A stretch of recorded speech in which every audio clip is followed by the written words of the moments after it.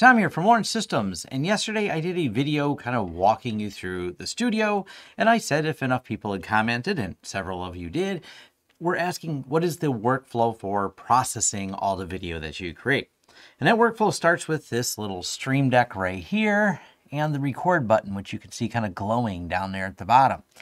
Now I bring that up because this is all part of the process and flow. First, have all the cameras set up, have an idea in your head, get ready to talk to the camera about the said idea, press record, and then switch between the different views if that's necessary. And OBS Streamlabs has been a great help in that because the goal is to minimize the amount of editing time. To minimize the amount of editing time, one, don't screw up so you have to edit that out. Two, be able to switch seamlessly to talking about things like your March 21 studio tour and the parts list if you want to know all the pieces and components. But now, of course, we have to talk about the software because that's the other side of the processing. And Streamlabs is just one of those tools that once I found, like I said, it's really made my workflow so much easier. I used to in the earlier days, and this is still what a lot of people do, and you will still get the highest level of quality by doing this, take and record to, let's say, an SD card or some type of high-end input device for each one of your feeds.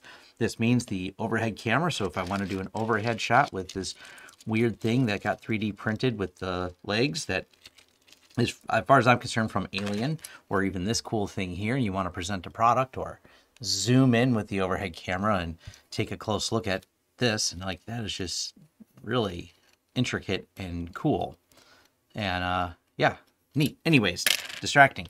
But you want to have all these feeds normally at the highest quality, and you'll ingest them all, and then you line up and find the audio alignment between all of them. That way all the different camera angles align. That's a lot of work. Now, one thing to note, that if I started doing this and forgot to switch to the overhead, now I forgot to switch to the overhead because there's only one track being produced. I bring this up that way when I bring you to the software editing process, you can watch that one track being produced and you'll see how these just seamlessly switch between each one of the different inputs on here. Now, functional things that go on behind the scenes. The computer, the Windows dedicated computer that this is physically attached to. And if you watch a studio tour, there's a TV on the other side of the camera. So I can line things up, set things up with Streamlabs OBS, make sure I see all the inputs to make sure the inputs are switching so I know which one I'm switched to. Also, this computer just has a smaller hard drive in it. This file being created is then immediately synchronized using a tool called Sycnthing. Done several videos on it. Sycnthing brings the video data over to my main editing computer and more or less my main workstation in the office that is running Linux, and I run Kdenlive. I will link to the video for all the details and specs of that particular computer because that question comes up a lot, but I made a separate video for that. Now, it also synchronizes, and my other part of the workflow is it's headed over to, and it's right now physically sitting behind me. Normally it's in the rack, but I switch which one I use. But TrueNAS has been kind of the heart of it for my storage server for all of my videos for quite a while. The TrueNAS system is easy to set up. I've got plenty of videos on that with Sycnthing, and therefore all the data is being replicated. Now, as soon as I hit stop on the record right here, that file gets written out and stops, accumulating data, and that's when the sync immediately happens, which is nice. It only takes a few minutes generally, depending on how long of a video I do, to get the data synchronized. And I bring it up as the TrueNAS because someone will point out when they watch the specs video, Tom, you only have an NVMe in there and you only have it 1 TB. That's not enough to do video editing. It is not. That's why I actually have my TrueNAS as the back end for video editing and all of my video storage. You got to store it somewhere, and storing it on a single drive as well doesn't offer much resiliency in case of a failure and does not offer much in a way of storage. And rather than ramp up the storage on my one single computer, I just ramp it up to that system that's sitting behind me right now. And I have a review I did of the TrueNAS Mini I'll leave if you're interested. All right, I think I've got enough footage that I can switch between, show the overhead, show the laptop. Oh, the laptop, and each one of these is going just to a different stream. There's a cable attached to this. I have black tape on it in case someone's wondering because it's just so white. I lost, or I don't know that I lost it, but Okay, maybe I did. I don't know where the adapter is that was black, and the only other one I could find available at the time was white, so that's why that's like that. But this cable goes around the table as I show in my studio store, and this laptop pretty much sits here on the studio, but occasionally you'll see a different one. Not that it matters much, but whatever I'm using, whatever device for an input, I have a couple different options that I can do that all come into the stream server. But let's get to the softer side and showing you how I bring everything in with Kdenlive and the editing process that I use for that. All right, so now I'm over here in my office and I'm going to fire up Kdenlive and start editing. Of note, Kdenlive does have a Windows version. I have not used it. Some people said it used to crash a lot. Some people said it's been more stable. I don't test it in Windows. I only use it in Linux. Therefore, I'm really not sure and really can't help to answer any questions on it. I've been running Linux on my desktop for almost 10 years, maybe longer. I'd have to try to remember exactly when I started, but Kdenlive I started with a long time ago and it used to crash a lot even on Linux. It has become dramatically more stable. And matter of fact, it rarely, if ever, crashes on me during my video editing process. Now, I am not an expert at Kdenlive, and I only use the functions I need to get my job done. You can check around. There's a few YouTube channels that really dive deep into some of the way more advanced features that, well, I just don't use, but I'm always wowed by when I see the capabilities that Kdenlive has. But the features I use don't cause it to crash. Doesn't mean you won't find some edge case where, hey, it crashes when I try to do this really fancy, intricate thing that I may not do for my editing work. All right, now the next thing I have to display is a little bit tricky because this is normally how I see things. You have the project window over there in the center window. I have my layouts and everything that you can see. So where you can see where all the edits are and where I drag things around. But what you're missing is it's just kind of hard to present this way. I'm going to narrow it down because it's hard to see everything in this, triple screen version that I edit. The other thing that you're seeing over here on this screen, I believe it's on this side now for the way, I got to say everything in reverse. So when you're looking at this screen over here, this is how I add all the timestamps to the video. So this is what I see when I'm editing, but to consolidate and actually show you how the edit works, I'm going to move this down to one screen. Cool thing about Kdenlive is all the different layout options. Matter of fact, you can do this layout. You can go here to view, load layout, editing, view low layout, and I've got a couple custom ones, LTS normal and LTS one screen. And one screen is condensed everything down to one place. So let's go ahead and use that because this is just way easier to see me edit on one spot. All right. Now, kind of the basics of the way the editing works is, well, you can see in this particular video, there were no cuts. So everything is just one long piece until the cuts that come over here, which is when I switch to my phone. So this is actually the phone view. This is from the studio video that you may or may not have watched before this one. And other than a couple cutouts where I forgot the word for whatever that was, and I think it was when I was pointing at the flange, there's not too many cuts in this particular one other than when I cut back to me sitting in studio, cut back to me talking in here again, and then throw on an end roll. But let's go ahead and start this over as a new video and show you how I drag in the files. One quick thing before I drag these files in. This is called Template 2021 Kdenlive. What this is a template that I made, really simple. I just literally have a color clip that makes it green in the back.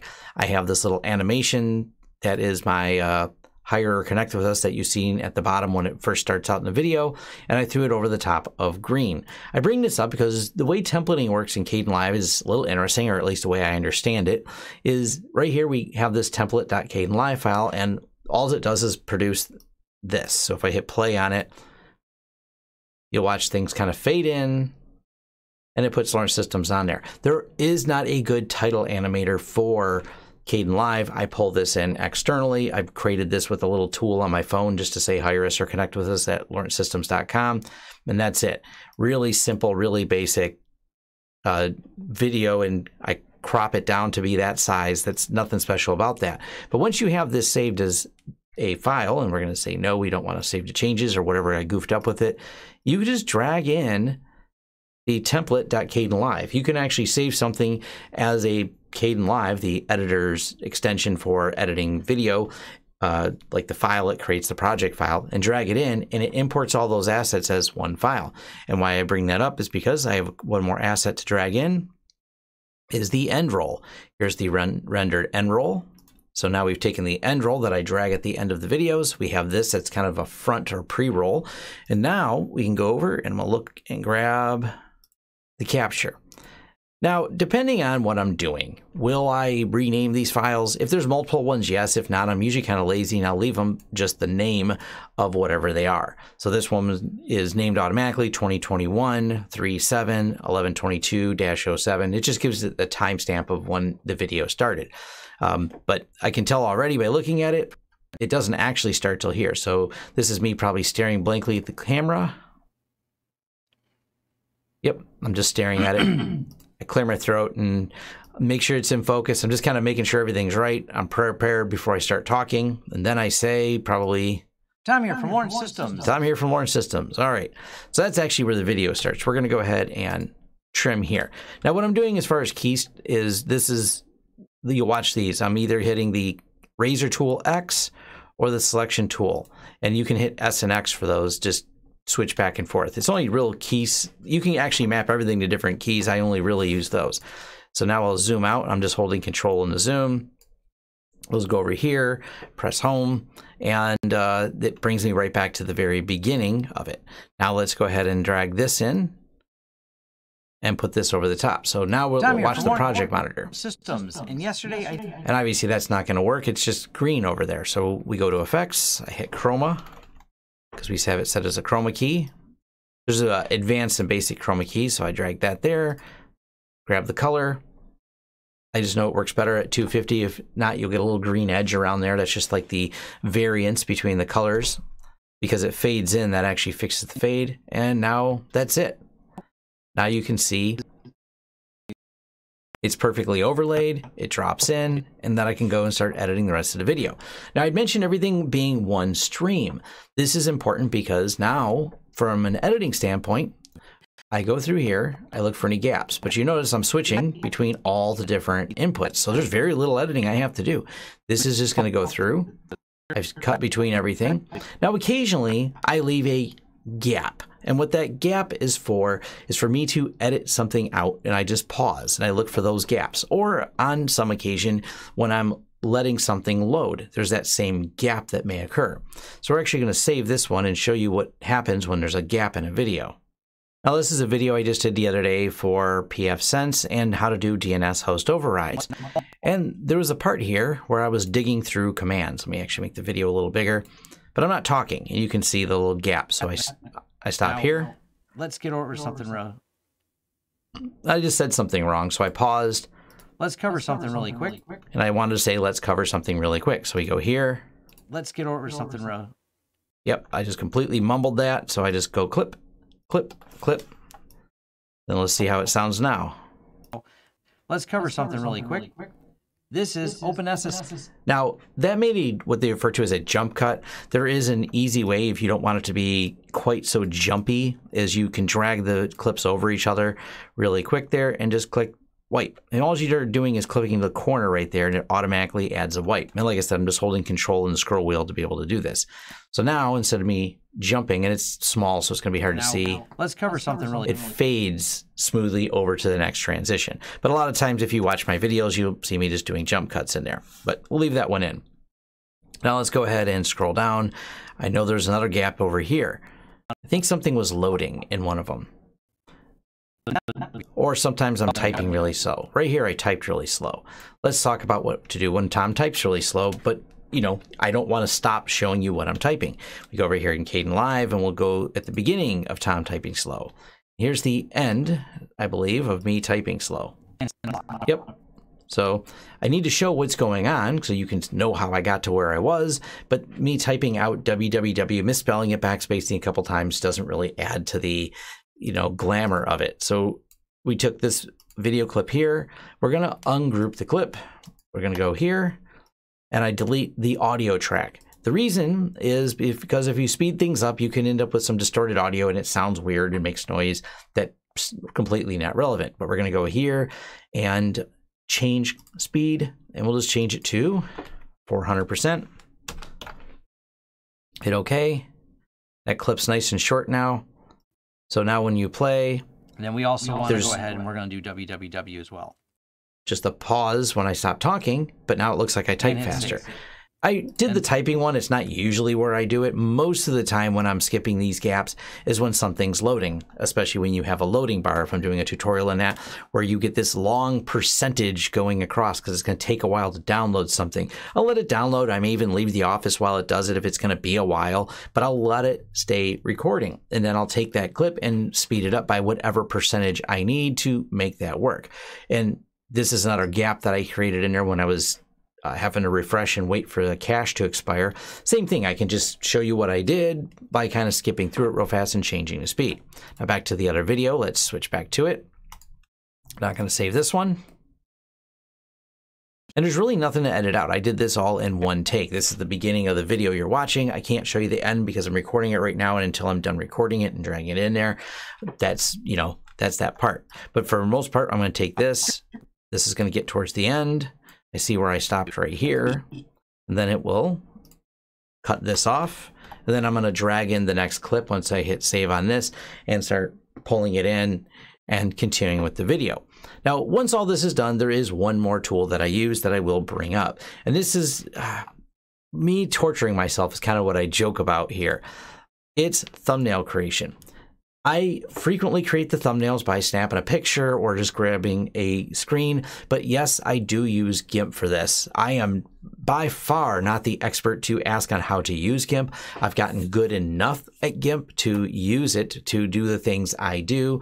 And if you see over here how I get logos into it, you can actually copy and paste things right out of websites into it, which I do, but I have a lot of logos already saved in here. So if I needed to drag in the pfSense logo, the TrueNAS logo, set different things, it's pretty easy for me to just have all the layers. I've got a handful of them named in here on the side. You can also, and as I mentioned, if you go here and I go to,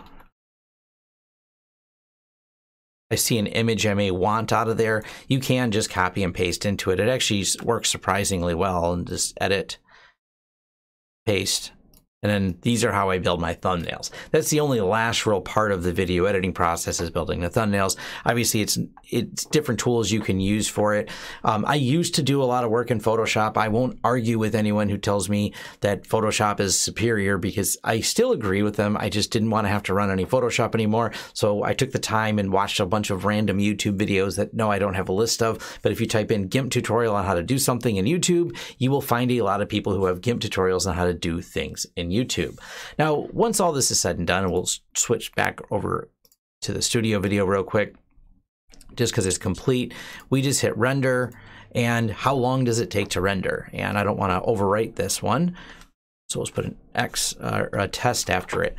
Now, this particular video for the studio video is about 24 minutes long, and how long does Kdenlive take to render? Well, that's going to be back to me referencing what computer do I use to do this. It is a AMD processor, and like I said, I'll leave a link to the video where I have all the details of that particular system, or this particular system, I should say. I render them all out in MP4. You click the more options in Kdenlive. Make sure you're using as many encoder threads as possible. These are the settings if you want to stare at the screen and see exactly what I do to render this. Now, this 24-minute video, hit render. Let's see how long it takes. It'll give you a reasonable estimate for how long it's going to take. I say reasonable. It's not always the most accurate. But this system does have plenty of cores to throw at it. So, well, 12 cores, 24 threads. So yeah, you can watch it taking advantage of the processors. And as it goes through different sections of this video, it's going to render at different speeds. It still says waiting.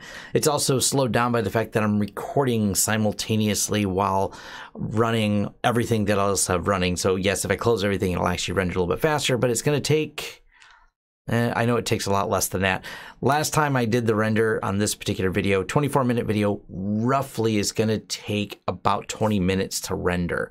You can see it counting down faster, even with me recording and everything that I got going on. Yeah, it's rendering. The only hard part it has to render is that chroma key in the beginning slows it down. Once it gets past that, you'll see the numbers get faster. Yeah, maybe about 20 minutes to render this video. I know it renders faster than the number of minutes. So a 24-minute video might take like 16 to 18 minutes to render on average, but obviously if I put a lot of transitions in there, it would take longer. But that's it. This is all the tools I use to produce this content. I will finish editing the other video. Last comment I will make is what to do with all the old content. I actually purge a lot of it. I bring that up because I used to save all of it for quite a while, and I realized I don't know why I do that. It became burdensome to keep the source of every video. I trim a lot of it out. Or sometimes, you know, I'll do something where I have one take, and then because of things I have to do in between, there's another take where I finish that particular video and tie those two videos together. Those two source files are rather large, and I don't know. I keep them usually for about 6 months, and then I go, why do I have this, and throw it all away. My archive process is keeping all of the rendered footage. That way, if I ever have to re-upload it to another site or something happens with YouTube, whatever, I have all of the finished product videos. But I just really don't find myself with the need to create or store, I should say, and try to recreate any of those videos. I don't think I'm going to go back to anything from 2019. And so I've slowly started purging some of the older stuff, and I'm trying to come up with, I think right now 6 months seems to be a good retention policy, because I produce a lot of content. Storing it all, if it doesn't have a purpose, I'm not sure why I want it. I don't think of too many times when I'm really digging out that I want some product shot or something I didn't use from, you know, a year ago, and oh, I'd like to pull that footage back up. If I liked the footage, it was in the video. If I didn't like the footage, it wasn't. I may have some exceptions where I've been on site a couple places and I've held on to that footage longer, but most of the time, the general footage I create, I just throw away after so many months, because I have the final product, and that's the part that only really matters to me at the end. But like I said, I'll leave links to the other videos that I had mentioned, including the studio tour, and hopefully this was insightful if you're looking at use Kdenlive and these tools. I think they're actually quite stable and work quite well on Linux. All right, thanks. And thank you for making it to the end of this video. If you enjoyed this content, please give it a thumbs up. If you'd like to see more content from this channel, hit the subscribe button and the bell icon. To hire a Sure project, head over to lawrencesystems.com and click on the Hire Us button right at the top. To help this channel out in other ways, there's a Join button here for YouTube and a Patreon page where your support is greatly appreciated. For deals, discounts, and offers, check out our affiliate links in the descriptions of all of our videos, including a link to our shirt store where we have a wide variety of shirts and new designs come out, well, randomly, so check back frequently. And finally, our forums. Forums.lawrencesystems.com is where you can have a more in-depth discussion about this video and other tech topics covered on this channel. Thank you again, and we look forward to hearing from you. In the meantime, check out some of our other videos.